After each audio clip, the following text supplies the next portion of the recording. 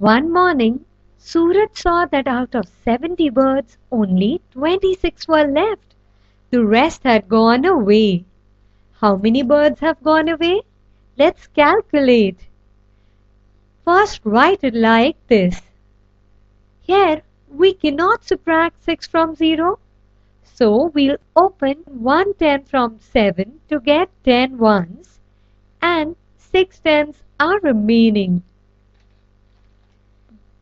We can subtract 6 from 10 ones, so 4 ones remain. We can write 4 in the box below in ones column. Now subtract from tens column. Here we get 6 tens remaining. So we'll subtract 2 from 6 tens. We get 4 tens. Write 4 in the box below. You know what it means? It means 44 birds have gone away.